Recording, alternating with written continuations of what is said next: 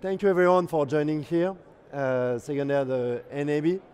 I'm Yoann Hinard, Chief Operation Officer at Witbe, and I'm very pleased to be here with you at last after these many shows that were postponed, and so glad to be able to be here together. Today, I will discuss with you about the Slingbox and especially how it has been used by the industry over the time. So, just one word about Witbe before we are drilling down in the subject.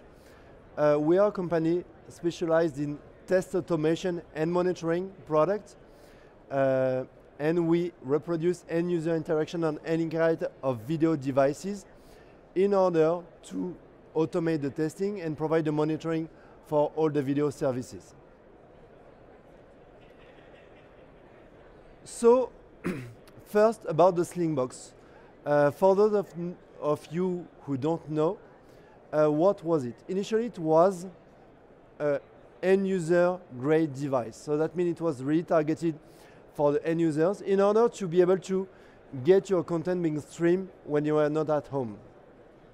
And why was that? It was mostly because of right management. At that time, all the streaming, it was not really multi-screen. We were not talking about OTT, and back in 2005, it was a quite simple way of streaming a video that was received at home back to pretty much anywhere you were at that moment. It was connected to your cable provider set-top box in analog, and you were able to interact with it very simply with a virtual remote control. But the Slingbox, which had its glory at that time, is now being a discontinued product. It will stop working in November at all. That means all the server infrastructure that was in place will just be removed and discontinued, and they will become bricks. Why is it an issue, or what it can be an issue for the video industry? Because it was a product that was useful at that time, but now that all the streaming services are by design multi-screen, non-linear and linear, why would there be any usage of this kind of product? It's because the industry engineers techs managed to hijack this product to be used for operations, testing, and a lot of different usage. And that's what we will be discussing today. What kind of usage it was hijacked for, and because you guys are creative and you always find some new ways of using a product that was designed for something else. So it's totally natural, and we like this kind of creativity. So just one thing about what I will be discussing today. At Witbe, we released a product which is called the Witbox. That is kind of a Slingbox on steroids. It has the HDMI input to connect to any kind of set-top box. So OTT devices, Apple TV, Fire TV, or any kind of cable or telco grade set-top boxes, but with much more feature like automation, 4K, Bluetooth, voice control, and we'll see some example of how it can be used. And we can showcase some of the usage at our booth right there after the presentation.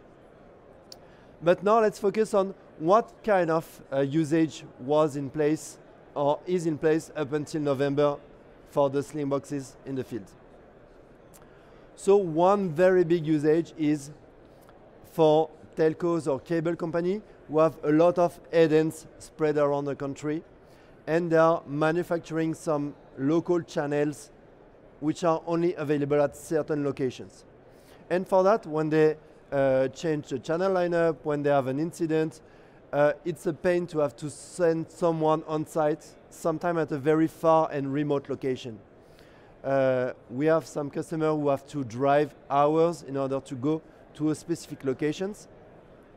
And this kind of remote viewing capability to have your network operation center or the level 2, level 3 support being able to remotely take control of a device somewhere at a local head-end was used a lot, either for linear TV services, but also for all the non-linear and other checks like dynamic ad insertion, which are done locally at the head-end, or locally sourced channels. So a great replacement and some additional feature that can come with the Witbe robot would be to, instead of having to connect to it and do actively the checks, use the automation feature in order to cycle through the channels automatically. So in that case, by having and leveraging this network of deployed Witbox, you can also directly be proactively alerted when there is a channel that goes in black, or to check the emergency alert system, for example, to make sure that it's properly streamed on all the different regions and locations. Everything recorded, alerts, and after you're good to go without having to manually connect and remote in. So one example of a very common use case. Another one is kind of similar, but it's the other way around. Here, you know that with a lot of the different devices that need to be supported, so the different versions, flavors, operating systems, it can really be a nightmare if you want to have people working from home. Because you will ask this particular level 2 support, okay, can you double check for me that it's working fine on the LG TV that you just that we just updated, because LG pushed an update on their firmware, and for some reason our version is not working anymore, our application is not working anymore on LG. And obviously you cannot have each and every person working from home having one LG, one Samsung, one Tizen, one set-top box of each flavor. Of course they can have a Fire TV stick or something like that, but having all the different subsets of devices at home make it very hard.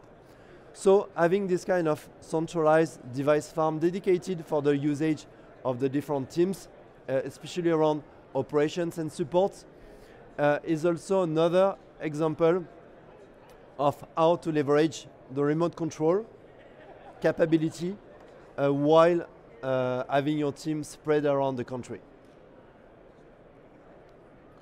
And once it's deployed, why not use it to test automatically the different end user journey, like can I log in, can I launch the application, and can I play content automatically, so that when Apple is releasing a new OS version, or when Samsung is releasing a new operating system version, you can know before your customer complains, even though it's supposed to be not your responsibility. In the end, it comes on your lap when it's not working.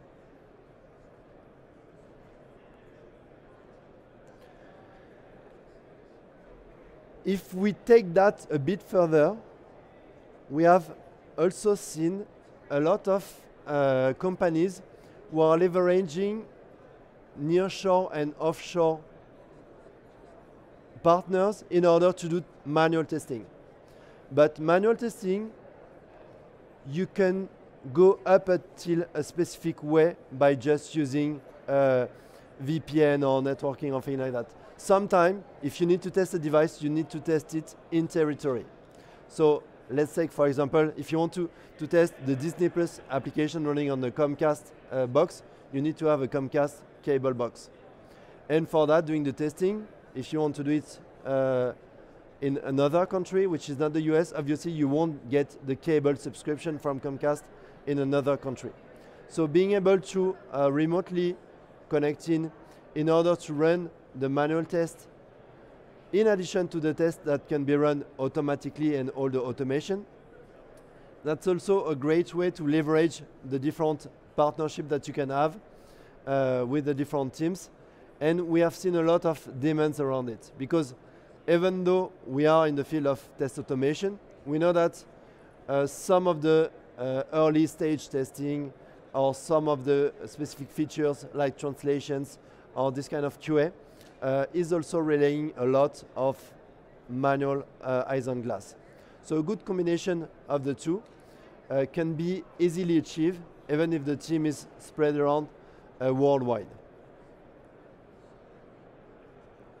And here, what you can see is the automation feature to also leverage the time that when you don't have manual users using the product, you can also have performance monitoring, stability checks, robustness, to make sure that the different versions are working fine throughout the large number of testing which is being done. Because manually, you cannot scale so easily.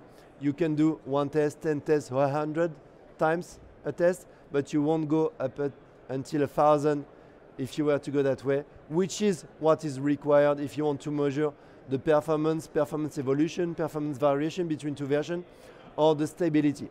If you have 1 out of 1,000 visualization, viewing session that crash on your application, and you have a small decrease and now it's 2 out of 1,000 or 3 out of 1,000, by just doing the manual testing, there is no way you can qualify that. So having the robot performing the repetitive task while the intelligent testers are sleeping can be a great usage of the whole deploy platform to make sure that you have your quality under control for all the versions.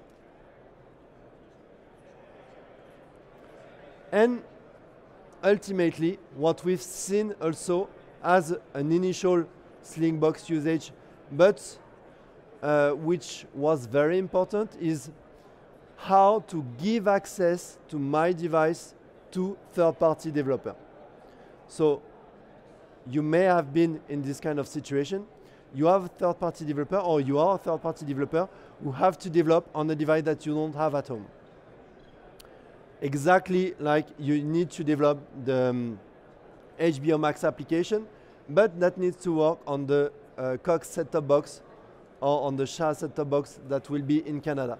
Your development team may be in the US, you might have some team spread out in Europe, in Asia, and how can they develop an efficient product without having the end user device at end?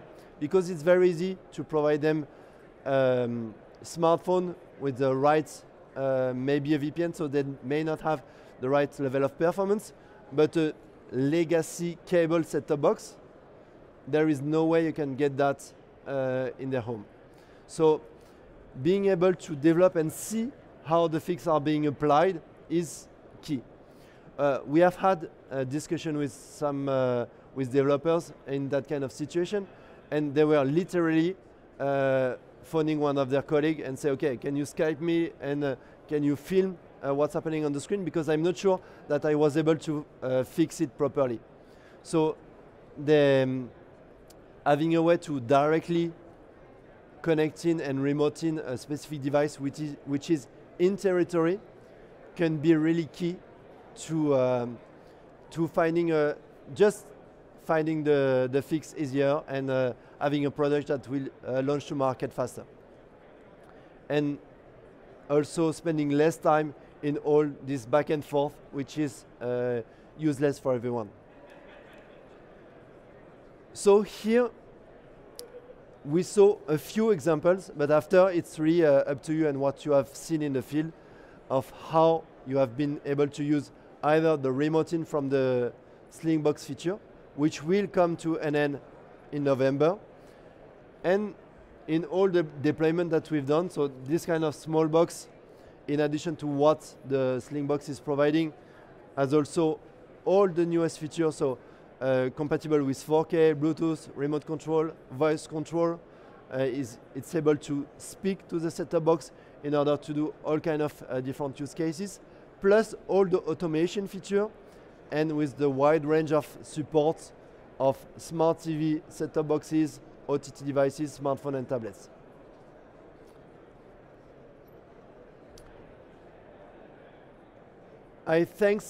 Thank you everyone for attending this session. We won't do a live Q&A session due to the schedule, but I'm available right after. If you have any question, or you can come by the booth, I will be happy to showcase what can be done and see how we can help you manage this challenge.